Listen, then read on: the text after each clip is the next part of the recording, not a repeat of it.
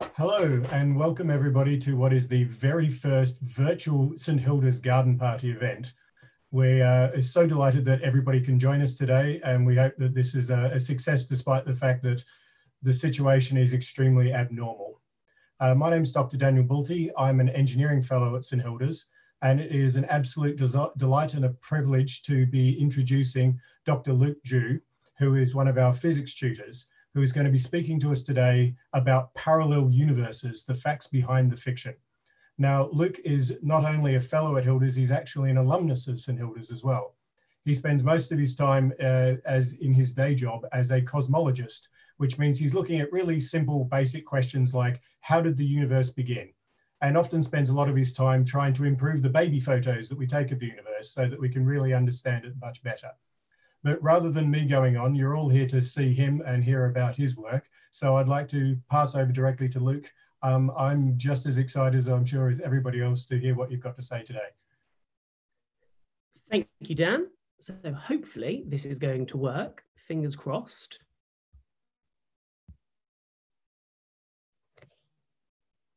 Okay, I think we're good to go. So the physics of parallel universes.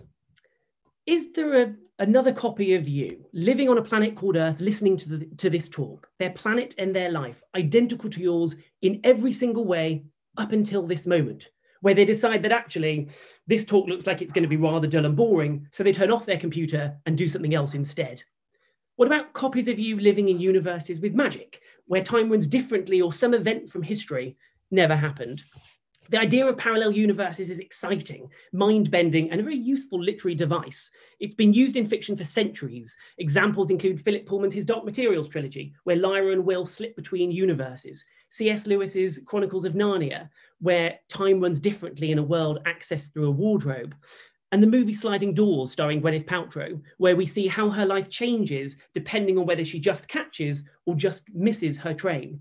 And finally, every third episode of Star Trek.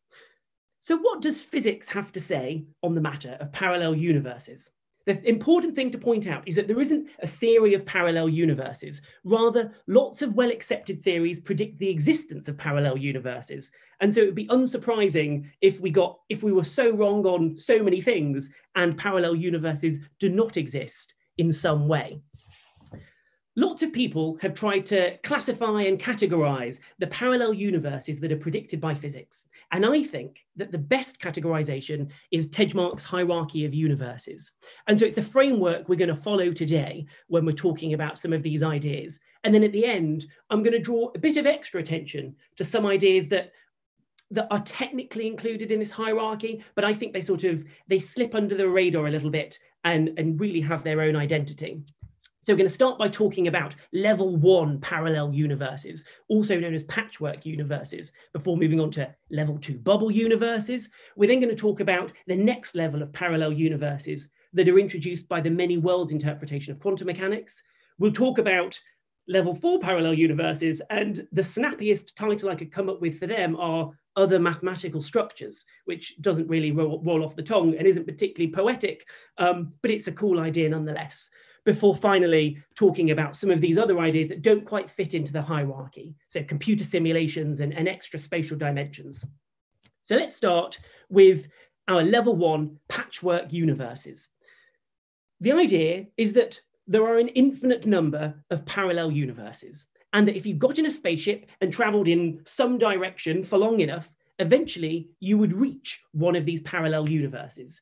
Essentially, the idea is that the universe is made up of repeating random units. And to get this kind of parallel universe, we don't have to invoke any strange physics whatsoever. So according to the simplest, most widely tested cosmological model that scientists have come up with, there is an identical version of you sitting about 10 to the power 10 to the power 29 meters away. This is an absolutely mind-bogglingly huge number. If you wanted to write this number out in full, so instead of using this notation I've used, well, I've raised 10 to the power 10 to the power 29, if you wrote like 1 and then an awful lot of zeros, there are not enough and never will be enough pencils in all of existence to write this number out. So it's a huge distance away, but There is another one of you sitting probably this far away, listening to this talk right now. So where does this number come from? What does it mean? And what on earth is going on? So you existing is a rather unlikely event. If you think of all the twists and turns of fate that resulted in the 7 billion atoms that make up you coming together in just the right way, well, it's just not very likely. A slightly more likely event that we can think about is me winning the lottery. At least I like to think it's more likely. If I bought myself a lottery ticket, the chance of me winning is about 1 in 45 million. So if I played twice a week for 400,000 years, I'd expect to win once. However, I could play it a few more times, right? So let's say I played it twice a week for the entire age of the universe. If I did that, I'd expect to win about 32,000 times. So very rare events do happen. And if you have lots of possible attempts, they can happen an awful lot of times. So if the universe is infinitely big, it means that even the most unlikely events must happen somewhere. And if they happen somewhere, they must also occur an infinite number of times. So if the universe is infinite, there are an infinite number of versions of you and versions similar to you sitting here right now, trying to remember whether they bought a lottery ticket. The question comes, is the universe infinite? And to answer that, we turn to something called the cosmic microwave background. So this, I'll explain to you what I've just shown you on your screen. Our universe is about 14 billion years old. And so we can only see as far out as light has had time to travel. So because of the expansion of the universe, we can actually see a bit further than 14 billion light years. So light travels at the speed of light, and you might naively assume that if the universe is 14 billion years old, we could see 14 billion light years away. But because our universe is expanding, you can actually see about 40 billion light years away. We can see things a bit further than that. What I'm showing you here is the radiation coming from right at the edge of as far as we could see. So we look around in every single direction and measure this cosmic background radiation, cosmic microwave background radiation, and it forms a shell all around us with a radius of about 40 billion light years. Now, a spherical shell, I can't show you on a flat screen. So what I've done is sliced it open and squidged it flat in the same way that you might a map of the world. So important thing to realize is just because we can't see further than 40 billion light years doesn't mean that there's nothing actually beyond it, right? We just have the light from there hasn't had time to reach us yet.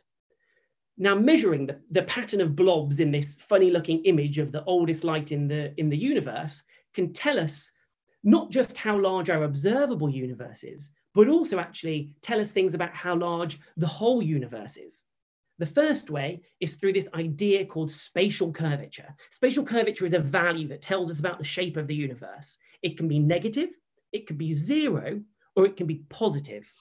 And quite often it's easier to think about these kind of shapes, not in the 3 dimensions that we live in, but rather in 2 dimensions. And then you sort of sit and think about it for a while and it kind of twigs in higher dimensions. So let's talk about the negative spatial curvature. In 2D, the equivalent is living on the surface of a sphere, like the Earth.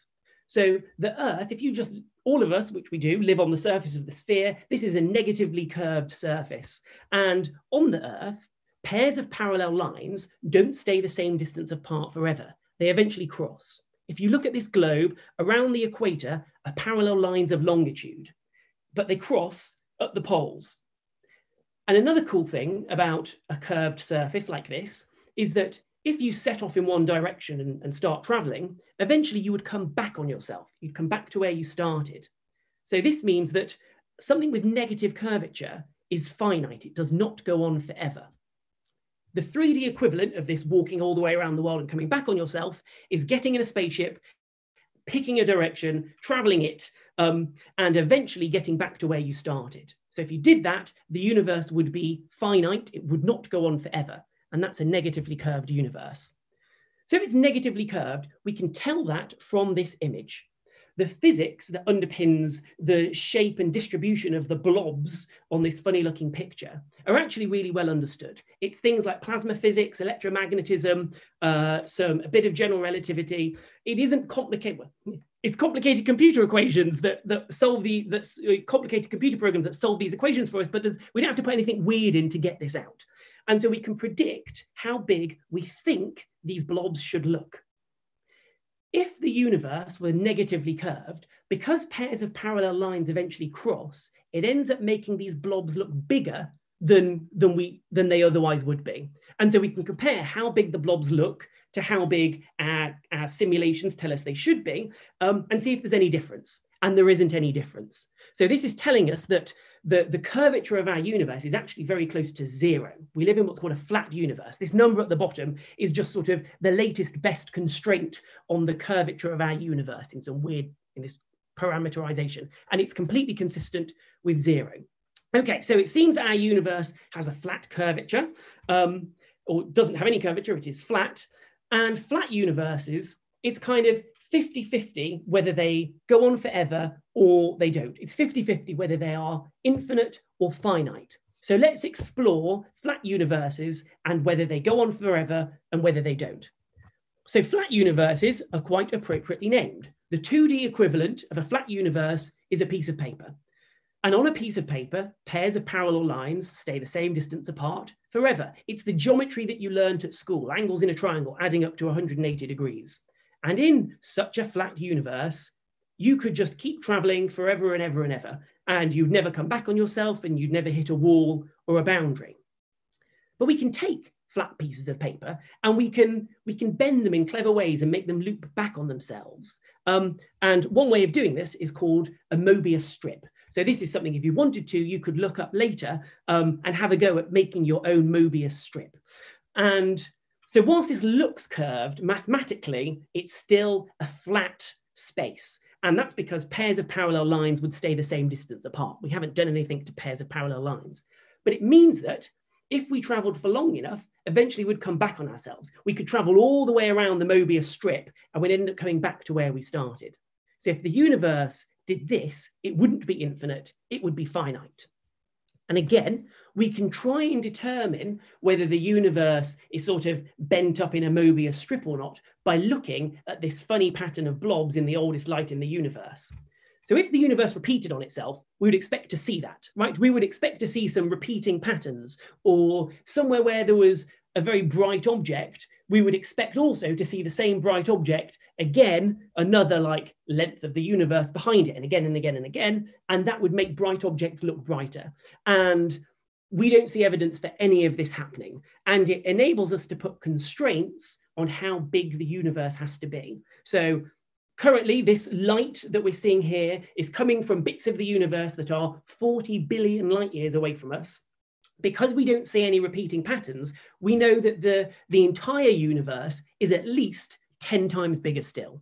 So we can only see out to 40 billion light years, but it's actually at least 400 billion light years big. Okay, so the universe is completely consistent with being infinitely big, but I've not proved that it definitely is yet. And interestingly, there are other theories that are needed to explain certain problems in physics and to make the universe work that actually require the universe to be infinitely big. And we'll talk a little bit more about those later. So my answer to, is the universe infinitely big, is probably, with a couple of question marks. So we probably live in an infinitely big universe. So let's take that, we live in an infinitely big universe, and let's draw a diagram of what the patchwork universes would look like. So on the left, that arrow is pointing to our Earth. And then on the right, there's another arrow pointing to a completely identical Earth to our own. So it's, you know, that 10 to the power 10 to the power 100 meters away, or whatever it was, a completely identical Earth to our own. Our universe is only about 14 billion years old, so we can't see all of it yet. The light hasn't had time to reach us, so we can only see this 80 billion diameter sphere around ourselves.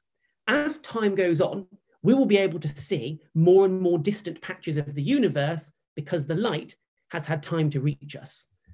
So over time, the size of our observable universe will expand until eventually that other identical Earth to our own slips this side of the veil and we can see it.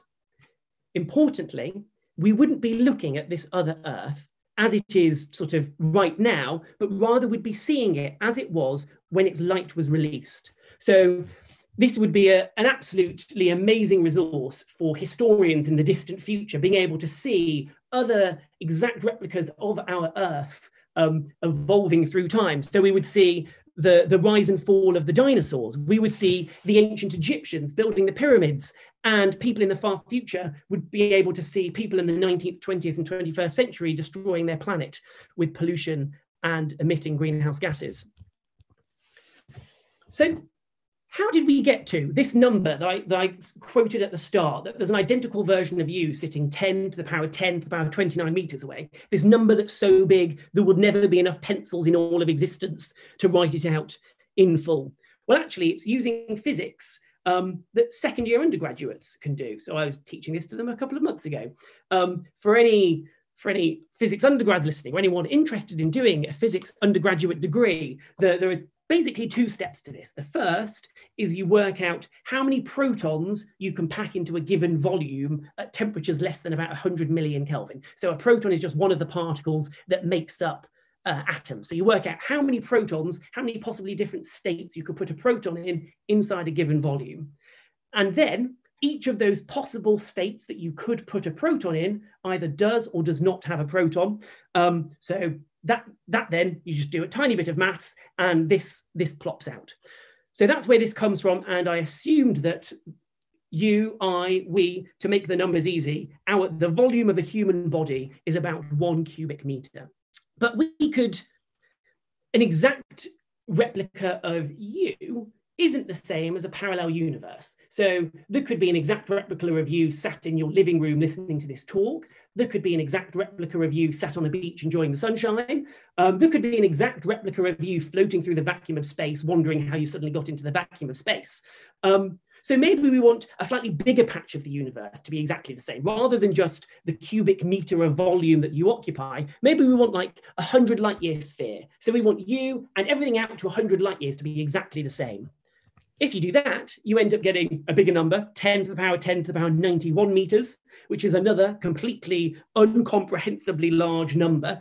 But that distance away, there is probably another 100 light year sphere that's exactly the same as our own. So what does that mean? It means that the history for the exact replica of you in this 100 light year sphere will be the same for the next 100 years. Because if in that 100 light year sphere everything's the same, there's nothing that can get to you that's any different. We could go a bit bigger still. So let's say we want our current observable universe, which is 40 billion light years in radius. We want that sphere.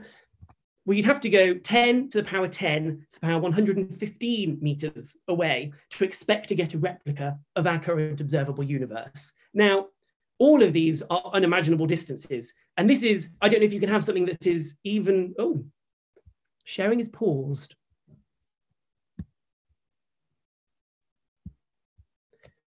Hopefully I've come back. I'm going to assume that I've come back unless Harris sends me a text message telling me otherwise. So what was I saying? Unimaginably large distances. Yeah. Humongous distances away.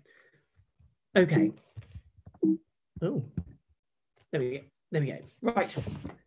So how would we get between these patchwork universes? You'd either have to get in a spaceship for a very long time or find a shortcut through space. And the classic example of this is a wormhole, a shortcut through space. So what are the caveats to this level 1 patchwork universes about whether they exist or not? So we have to assume that the universe is infinitely big for it to work. And we can physicists do indeed test whether that's the case. We've also assumed that the laws of physics are the same everywhere. Now, astronomers make an awful lot of observations to test this. And so far, all the evidence says that the laws of physics are indeed the same everywhere.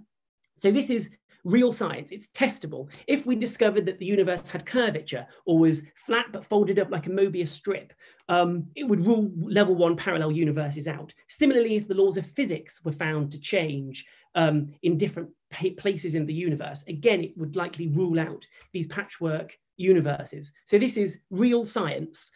It's not sort of made up. Okay, so that was our level 1 parallel universes, where we introduce this idea of there being an infinite number of identical copies of ourselves. I now want you to imagine an infinite number of parallel universes, which is a little bit mad. So these two mugs each show an equation, and these two equations basically explain all of natural sciences. You can derive all of the natural sciences from the equations written on these two mugs. On the left, we have the standard model of particle physics, and on the right, we have Einstein's theory of general relativity. You have to throw in something like 35 constants. So there are 35 numbers hidden in these equations that you have to set just right, and you get our universe and our physics.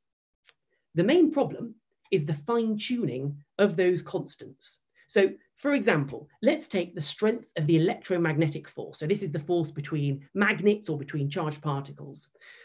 That constant is buried somewhere deep in the left-hand mug. If the electromagnetic force were, say, 4% weaker, our sun would immediately explode because diprotons would have a stable bound state.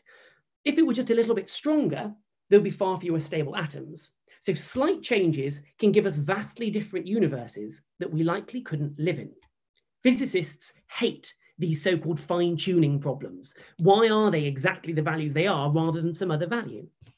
Now, there is a theoretical solution to this problem called cosmic inflation. Now, cosmic inflation also explains a whole host of other problems in modern physics that we don't really have time to go into today. One of its predictions is that the universe should be infinitely big, and I used to work on trying to find direct evidence that this cosmic inflation occurred. But one of cosmic inflation's predictions also happens to be that these bubble universes should exist. So what is cosmic inflation? Let's focus on a little bit of history of the universe. I think the most important bit of history in our universe, and that's right at the start, the tiny fraction of a second after the Big Bang. So right after the Big Bang, our current observable universe, that's 40 billion light years in radius, 80 billion light years in diameter, was squished down to be much, much smaller than an atom. Cosmic inflation happened, and for a tiny fraction of a second, for about 10 to the power minus 34 seconds, which is 1 millionth of 1 billionth of 1 billionth of 1 billionth of a second, the universe expanded faster than the speed of light. So I'll kind of say that again because it's a weird idea. We were all taught at school that nothing can travel faster than the speed of light. And yet here I am, a physicist, telling you that to make the universe work, it has to have expanded faster than the speed of light. You sadly just have to accept that. If you want the universe to work, it has to have briefly expanded faster than the speed of light. And in that tiny fraction of a second, it ballooned from being much, much, much smaller than an atom to about the size of a pink grapefruit. So you could have held our entire observable universe that today is 80 billion light years across in the palm of your hands. And for some reason, when the universe was about a millionth of a billionth of a billionth of a billionth of a billionth of a second old, cosmic inflation stopped. We don't know why, but it did.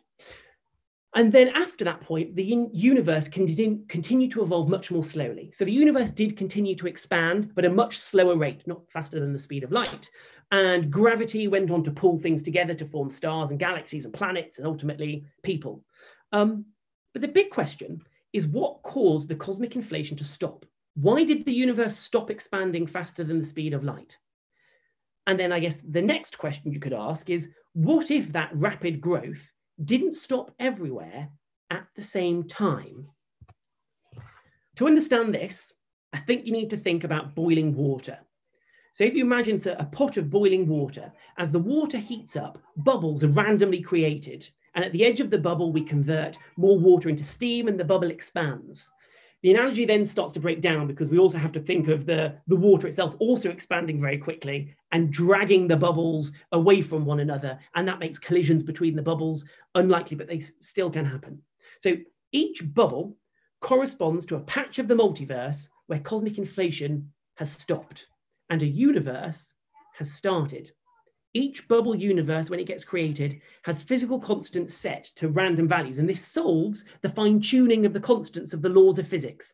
All possible values are realized or used somewhere, and it's just, we happen to find ourselves in a universe with the values that we have. And it's therefore unsurprising that we find ourselves in a universe where the laws of physics allow us to exist. In fact, it would be surprising if we found ourselves in one of these bubbles with laws of physics that made it impossible for us to exist. So because the constants are different in these bubble universe, physics looks different. It's the same fundamental equations in the background, but by changing the constants, you get different behavior. And I think one of the most interesting things to play with is the number of spatial dimensions. So we live in a universe with 3 spatial dimensions. We can go forwards and backwards, left and right, or up and down. Let's consider a universe with just 2 spatial dimensions. In 2 spatial dimensions, it would be a bit like living on a map. There is no, in 2 dimensions, you can't have complexity. So if you look at this map, there's a river with some bridges crossing it. In 3 dimensions, we build a bridge by going above the flow of the water. So we're making use of the 3rd dimension so that the water can cross underneath and people can go over the top. In 2 dimensions, you can't go over the water. You just end up with the water and the bridge crashing into one another. And so if you can't build bridges, you can't build life that's similar to the life we know in any way. We rely on things being able to pass one another without crashing. So veins and arteries need to be able to pass one another and not just have the blood confusingly go everywhere. So in 2 dimensions, you would probably struggle to get life that is in any way similar to us, and you very much struggle to get complexity. Let's now consider going the other way. So we have 3 spatial dimensions. Let's think about universes with more than 3 spatial dimensions. In 3D, our universe, we rely on stable circular orbits. What's a stable circular orbit? Consider the Earth orbiting the sun. It's orbiting in roughly a circle. If you nudge the Earth a little bit, it's not going to crash into the sun and burn up, and nor is it going to fly off into the cosmos. It will just be a perhaps slightly less circular orbit, but it will continue orbiting the sun. Similarly, we rely on circular orbits when you think about electrons orbiting the nuclei of atoms. So existence as we know it completely depends on circular orbits being stable. In more than 3D, there are no stable circular orbits. And interestingly, we actually use this as an undergraduate admissions interview question. Christmas just gone, we sort of walked them through to try and get them to show that you can't get stable circular orbits in more than 3 dimensions. It was a little bit of a difficult question, but we got some very good answers from it. Something you may have come across is an idea called string theory. And string theory attempts to unify those 2 mugs. So the mug that was Einstein's theory of general relativity and the mug that was the standard model of particle physics. At the moment, they're 2 separate mugs. String theorists would ideally like there to be just 1 mug. And to unify these 2 branches of physics requires them to say, actually, there must be more than 3 dimensions. So depending on your string theorist, there might be 11 dimensions that you have to play with.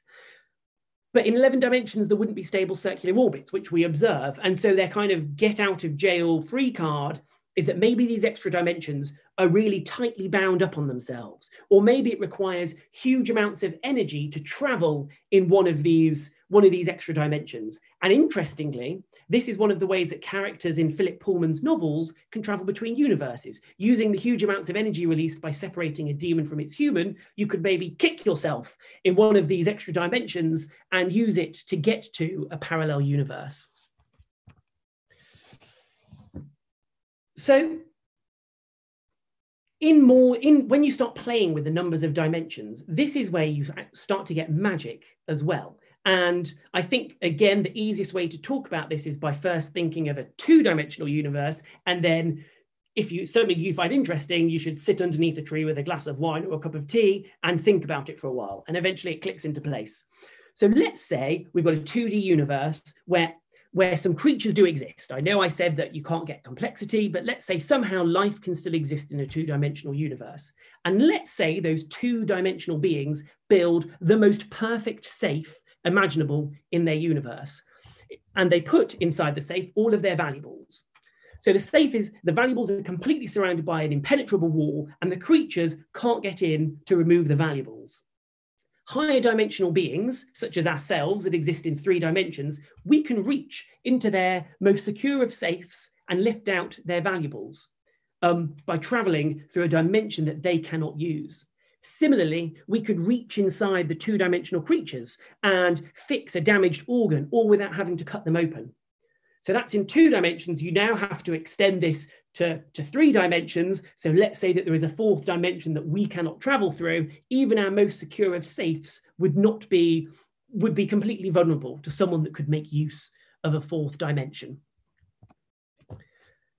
One of the things I said earlier when I was explaining this bubble universe is I said to think about a pot of boiling water and the bubbles expanding, and that the hot water itself also expanding, so the bubbles get dragged away from one another. And I said that it makes collisions between the bubbles very unlikely, but in principle, they could still happen. Such a collision would leave a mark on this cosmic microwave background radiation, the oldest light in our universe. These are simulations that show what such a collision would look like, the kind of impact it would leave on the cosmic microwave background. So at the bottom here is simulations. And you see that the simulated effect kind of looks like some blobs that look very similar to all the other blobs that are in the cosmic microwave background. So it's very tough to tell if there is evidence or if there isn't of these kind of bubble universe collisions. And a decade or 2 ago, people started to get very excited, thinking that they'd seen evidence of these collisions between bubble universes, but with better data, the evidence for them went away.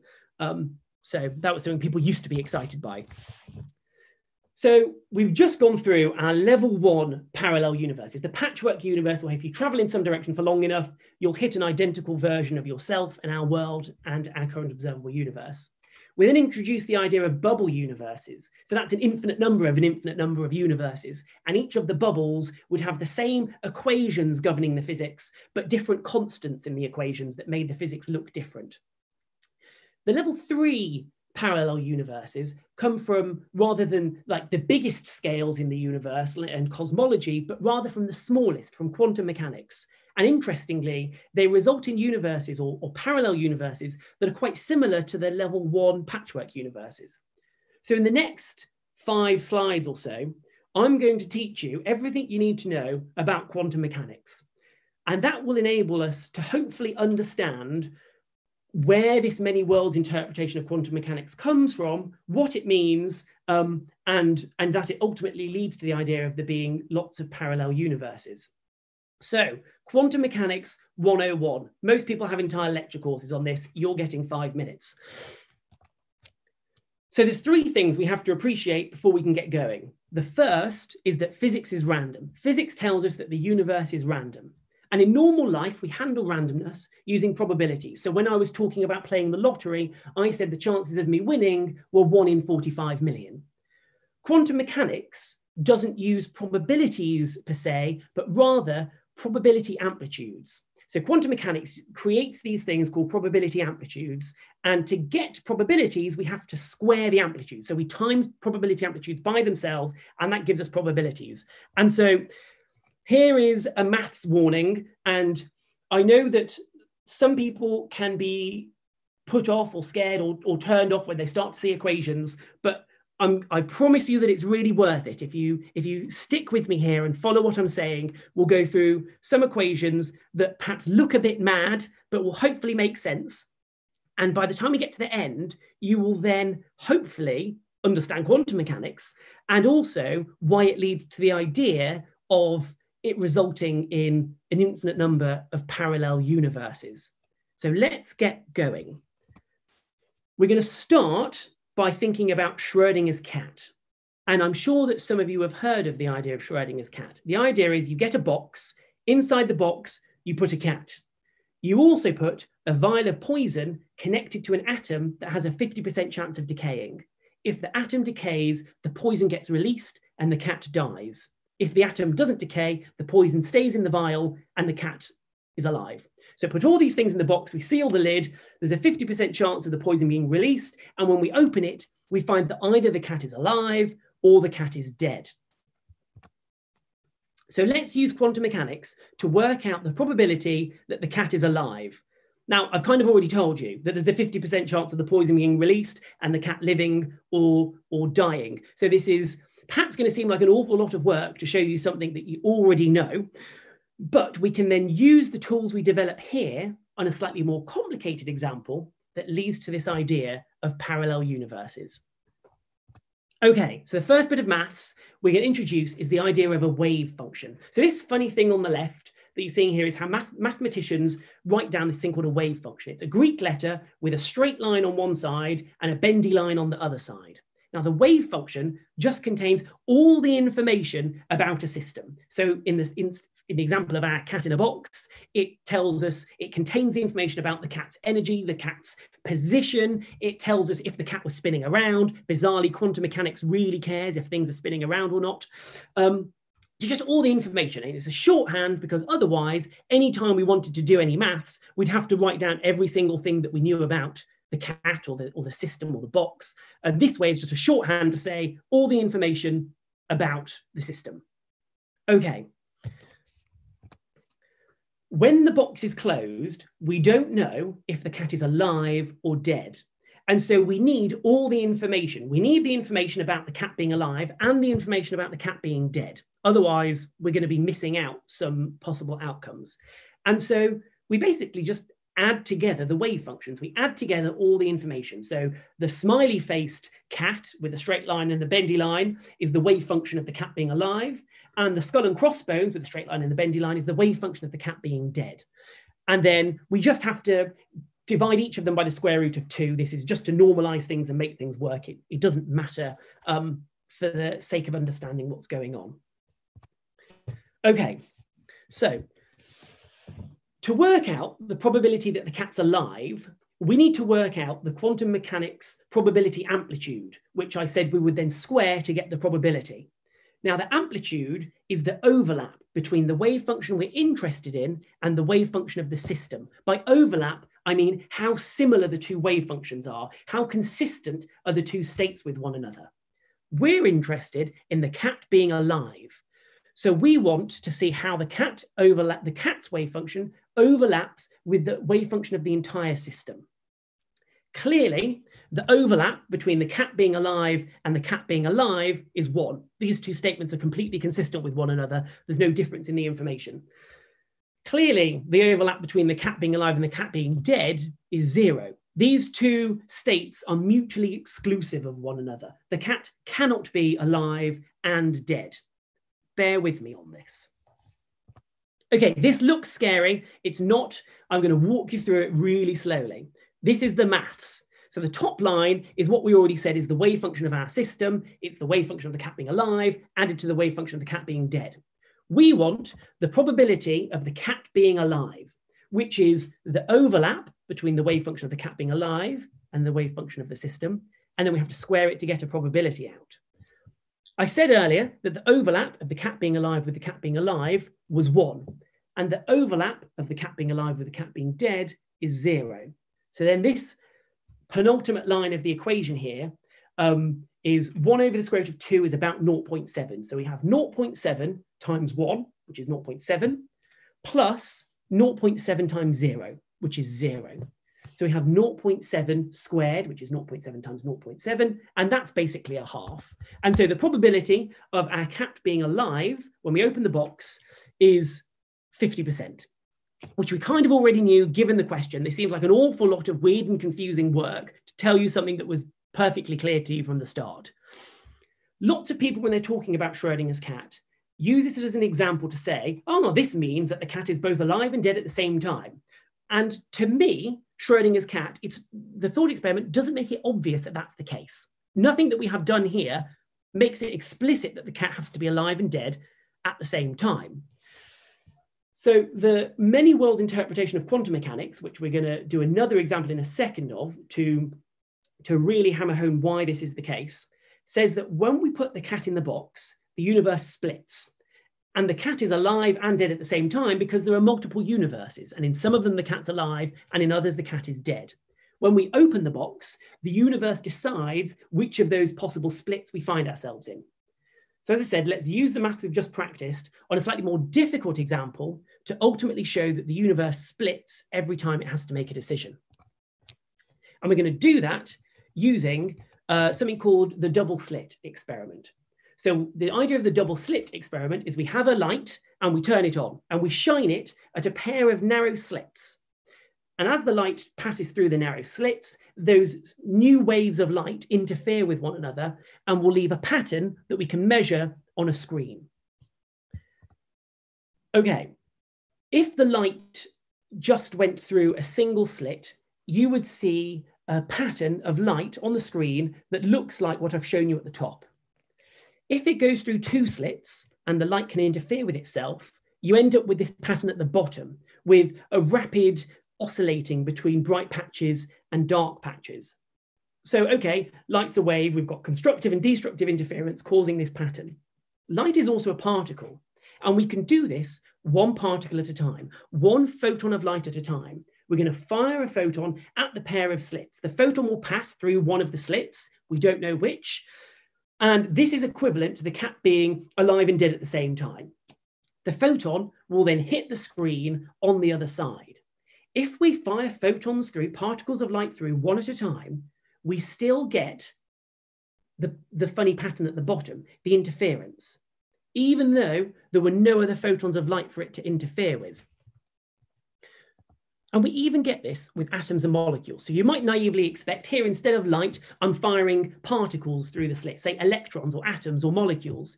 You might naively expect to, on the screen, get two piles of electrons or atoms building up. One at the top corresponding to particles that travel through the top hole, and one at the bottom corresponding to the particles that travel through the bottom hole.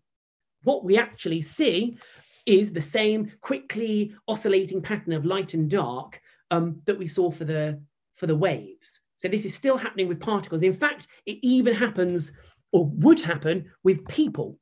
So if you fired people fast enough at incredibly narrow holes, you would make a horrible mess, and you might naively expect to get two disgusting piles of mushed up bits of human, one at the top corresponding to people that were squeezed through the top hole, and one at the bottom corresponding to people squeezed through the bottom hole. But actually, you would still get this same funny pattern of this kind of interference, even though you were firing one person at a time. So let's do a similar trick to what we did for the cat. So at the top here, we've got the wave function. So that Greek letter with the straight line and the bendy line is 1 over square root of 2 times the wave function for going through the top hole, which I've signified with the up arrow, added to the wave function of going through the bottom hole, which I've signified with the down arrow. We don't know which of the holes it went through, so we have to include both pieces of information. We're interested in the probability of a particle that passes through one of the slits, or a person that's been smashed into this strange apparatus.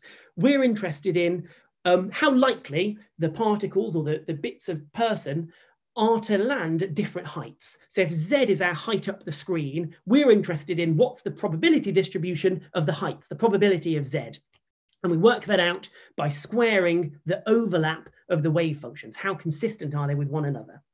Now, unlike the cat case, which had two possible neat outcomes, here we have an infinite number of possible outcomes. So previously we had the overlap of cat alive with cat alive was 1, and the overlap with cat alive and cat dead was 0.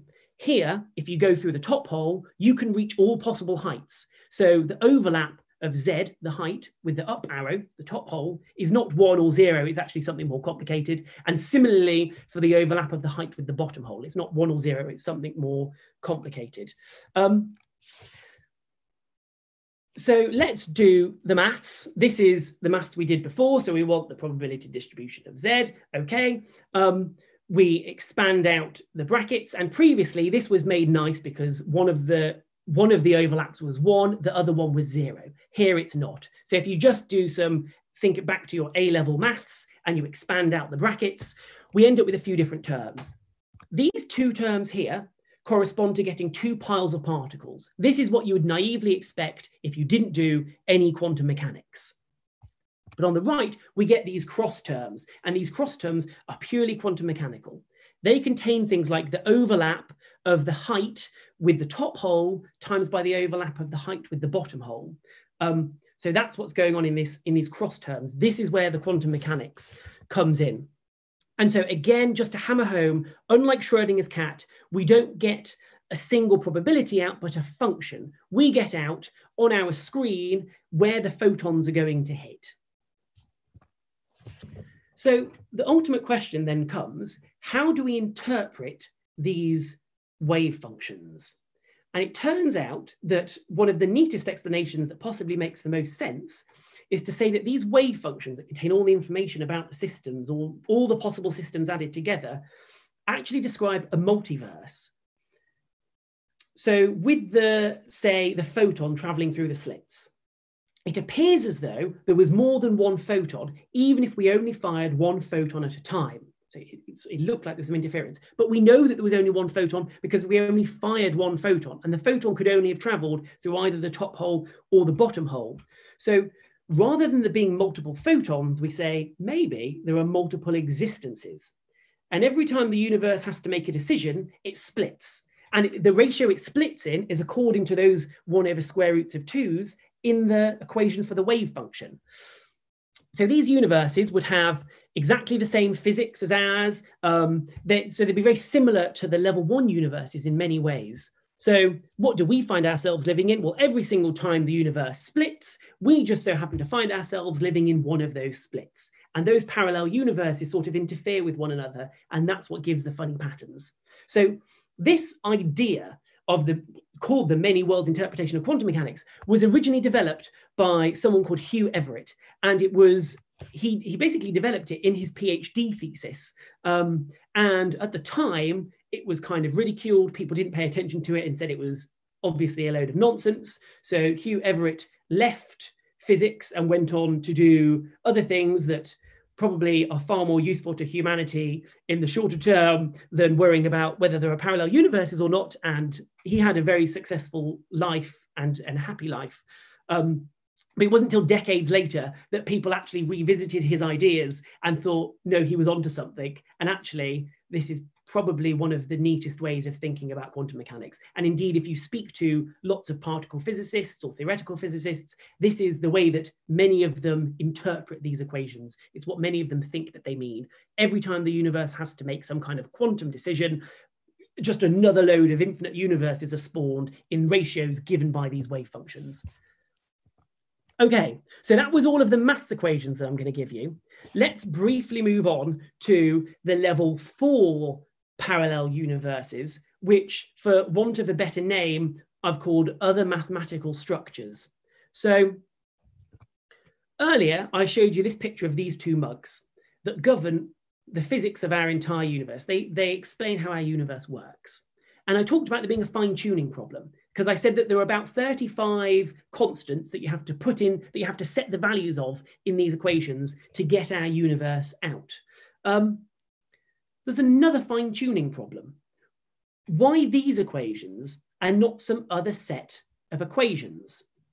So let's briefly, just a little side note to say, when we talk of mathematics, mathematicians tend to think of it differently to the rest of us normal people. Most of us, when we think of maths, we think of numbers, we think of some equations, maybe a graph or two. Lots of mathematicians think of maths as abstract symbols and rules for manipulating them.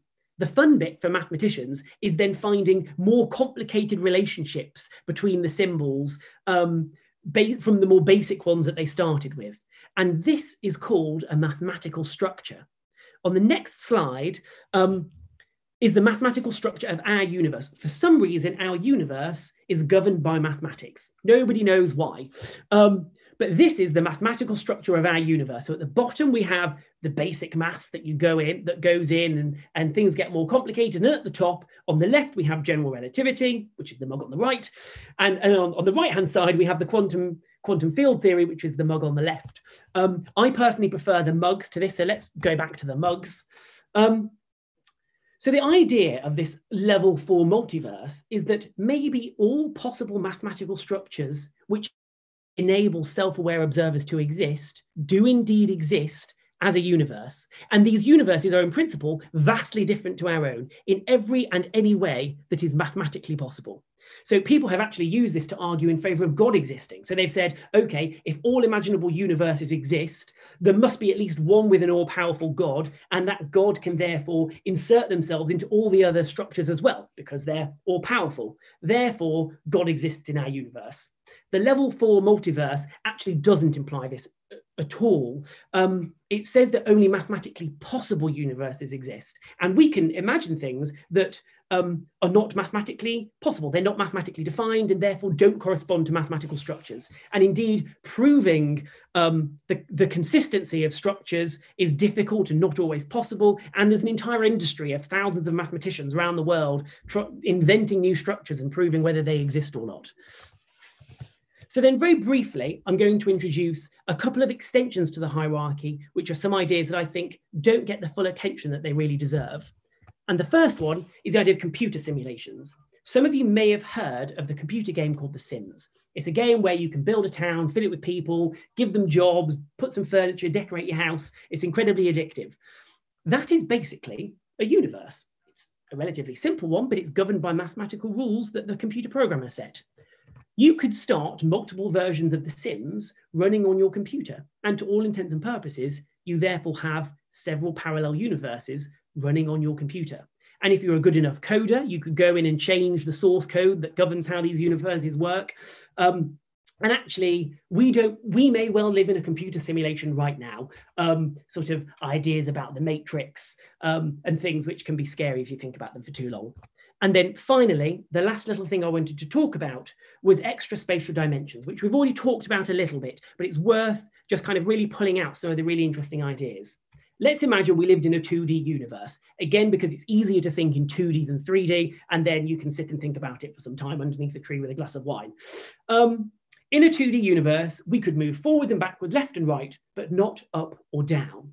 And if another plane of existence existed just 1 millimeter above the other, you would never know, you wouldn't be able to get to it, because you can't travel in this third dimension, unless you could somehow launch yourself off of your plane into another parallel universe. So then if you extend that to 3D, you have to imagine our 3-dimensional universe floating around in say 4 dimensions. And if you wanted to look that up, there's plenty of things on Google about it. Google brain multiverse. So that's B-R-A-N-E, not brain in your head. And so this, as I said, relates to some ideas we've touched on, but I think it's important to draw out. So thank you very much for listening. And I think that my conclusions are that lots of physical theories give rise to parallel universes just as byproducts. And at least one of these theories might be right. If it is, we get parallel universes. Even if they aren't, we could be living in a computer simulation anyway. Thank you very much.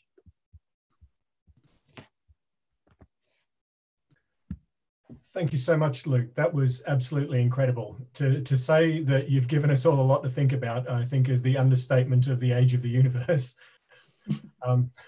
Thank you, Dan. Now, I already messed up the entire process by that I was supposed to say that if anybody had any questions, could they please put them in the chat to the side, which of course, you know, before we'd even started, I got wrong. So if anybody does have any questions, could you please put them to the chat in the side? And due to the delay, what's going to happen is somebody's going to feed them to me and then I'm going to read them out to Luke. So we did have one question that came up, which was from Julia S. Can one person from a universe 1 reach the identical person in identical universe 2, or is this an improbable event? So, Julia, very good question. It depends on which kind of parallel universes we're talking about. If we talk about the level 1 patchwork universe, the identical version of you is probably a very long way away. So you'd have to get in a spaceship and travel for an unimaginably large amount of time. So that's not really an option. Your other is to try and find a shortcut, to try and find a wormhole. So you can, general relativity tells us that space and time can be bent around, and you can basically take shortcuts. So if somehow you could build a wormhole, you could get there in a shortcut. And wormholes require exotic matter that we do not know if it exists in order to build one. And some particle physicists spend their time trying to find evidence of whether this stuff exists or not. So that's that's kind of like one option. You could be lucky. Maybe we are lucky, and those incredible odds, we've won them, and there is an identical Earth to our own just a few hundred light years away, in which case that's a much more achievable goal. With the bubble universes, probably not. I don't really know how you would jump from one bubble universe to another. Who knows? The quantum mechanics one, again, I don't think you could probably jump between parallel universes that are made as the universe splits every time it has to make a decision. And the mathematical structures one, if you did, you could well end up jumping to a universe that you couldn't exist in and you just instantly die. So you wouldn't want to risk that one.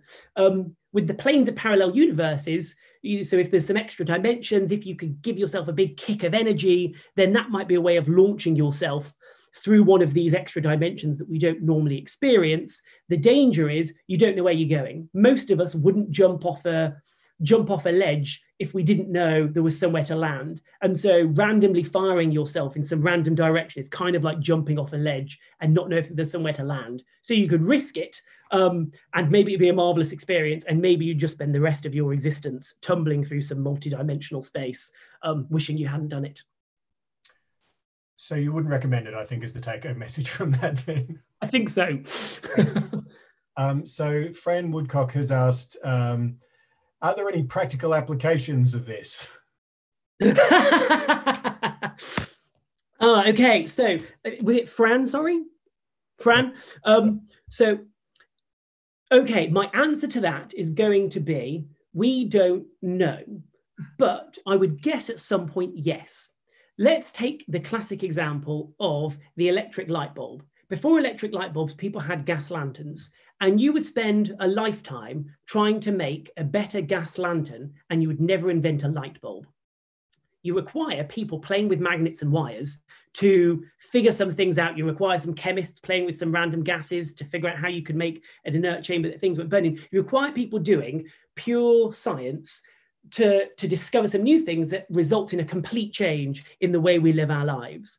And so similarly, wondering about whether parallel universes exist, I can't tell you right now how it might impact on our day-to-day existences in the future, but I would put very good money on it doing so, because history's shown us that every area of science that we explore, we find new things out, and that we make technological advances as a result that we could never have predicted. So I don't know is the answer, but I would bet yes. Excellent. So Demelza Abbott-Scott has asked, have people done experiments with the macroscopic version of the double slit experiment? I hope she means just sort of like with tennis balls rather than with people. So people have done it with molecules, and I don't know what the largest molecule people have gotten up to. I think that they might have done it with Buckminster fullerenes. Wow. I don't know, Dan. Yeah, so I think they've done it with fairly hefty molecules. Don't quote me on the Buckminster fullerenes. I might be wrong on that. But yes, indeed, you see this pattern with molecules. That's the biggest people have gotten up to. If you wanted to do it with a human, you'd basically have to make slits that are not very much larger than the Planck distance, which is the smallest distance that kind of makes any sense. So you'd have to have incredibly narrow slits to do this with human beings. So the bigger something gets, the more difficult it is to do this experiment with. Fair enough. So Mingli Alsop Lim has asked, you have described parallel universes being created at decision events. Is there any concept that relates to universes combining again? Good question. Yeah, that is a very good question. And actually, so yes, so the many worlds interpretation of quantum mechanics is absolutely bonkers. Every interpretation of quantum mechanics is absolutely bonkers. But yes, indeed, you can end up with parallel universes splitting and joining back together again. Is that like Avengers Endgame then? Yes, probably. I wish I was in a parallel universe where that movie didn't exist. Oh, ouch. This is where everyone stops listening to the question and answer session. We can continue this offline. And someone who is too embarrassed to name themselves wants to ask whether teleportation can be a real thing. Teleportation absolutely is a real thing. There is no need to be embarrassed by that question. And indeed, we can teleport very tiny systems already. The difficulty comes if you wanted to teleport anything much bigger than an atom. So teleporting people a la Star Trek is a very long way away. I doubt. I don't know what time scale that would happen, but indeed we can teleport atoms already. Excellent. And Fiona Jack has asked, what do you think precipitates the paradigm shifts? Is it just random in your view? The paradigm shift. So does Fiona mean the interpretations of quantum mechanics? There's various things. I think that one of them is the more you think about some ideas, the more you realize they're just too ridiculous. So you almost want to pick what is the simplest interpretation you can come up with. So some of the alternative, or the alternative at the time for the many worlds, interpretation of quantum mechanics is something called the Copenhagen interpretation. And that says that the wave functions do this thing called collapsing when someone observes them. So let's ignore the fact that a wave function collapsing, what does that even mean? You then introduce this idea of observers. So what counts as an observer? And so that almost introduces even more problems. And actually saying that there's an infinite number of universes isn't that complicated an addition, right? Already we've said with the level 1 universe, level 1 parallel universes, if the universe is infinitely big, there are an infinite number of identical versions of us and an infinite number of versions that are just ever so slightly different. So it's almost like taking all of those level 1 parallel universes and just sort of like stacking them together and saying another load of them are made anytime something happens. So if you think about things, they can just you start to realize that the explanation doesn't make sense, or it just introduces more problems than it's worth. So you ditch it and go to one that doesn't introduce as many problems. Awesome. Can I ask a question as well? Go for it. When you were talking about inflation, yeah. How do we know that the universe started at a very small point and then suddenly expanded to the size of a pink grapefruit and didn't just start at the size of a pink grapefruit?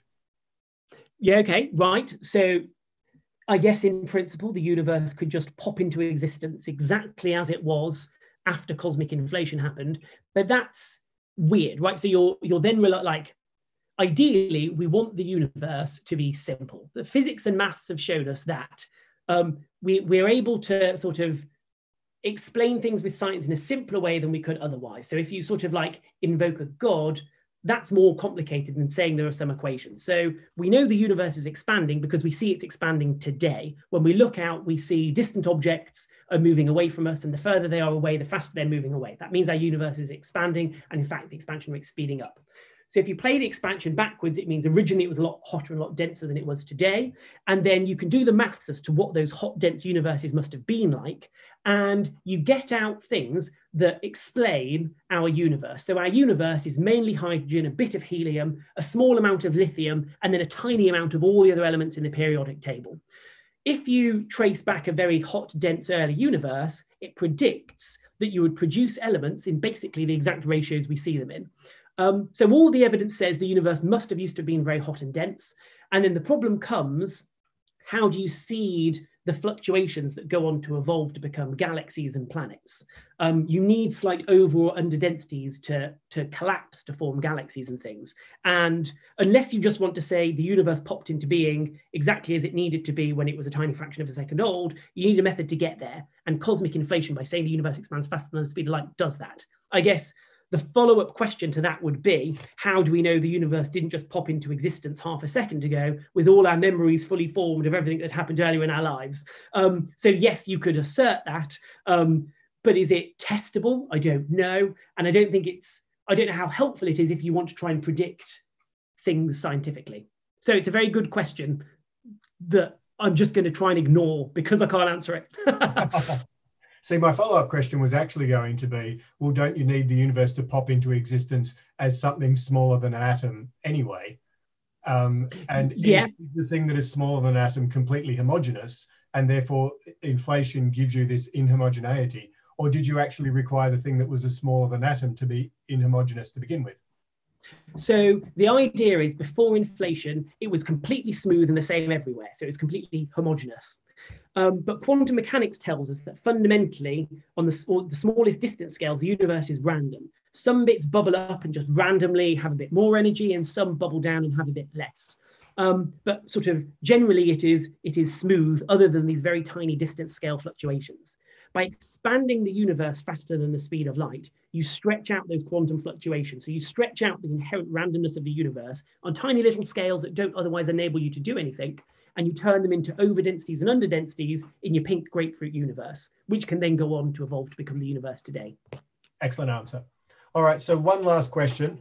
Duncan McCormick has asked, could two bubble universes with different physical constants or a different fine structure constant collide if both are expanding? And if so, what would happen?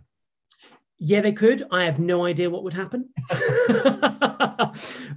We can do some looking through the academic literature later and see if people have done something to work out what would happen. I don't know what would happen. Excellent. Very scientific answer there. Wonderful. I'm afraid that we've come to the end of our allotted time. Thank you so very much for an absolutely fascinating talk. I could discuss this all day. The video of this will remain available, so if anybody missed the start, they can go back and watch it again if they'd like to. But initially, I'd like to ask everybody if they would like to move on to what's going to be our second event today, which is going to be starting at 4 o'clock, which is when Philip Pullman will be discussing possibly his version of parallel universes and how to incorporate them into literature. The link for that is going to be available in the chat below this talk, but it's also on the St Hilda's website if you are looking for it there. And I think I'm just going to check what I need to do. Yep, that's all that was required. Thank you again very much, Luke. Have a good day. Thank you, Dan. Thank you all for listening, and I hope you enjoyed it. Cheers. All right.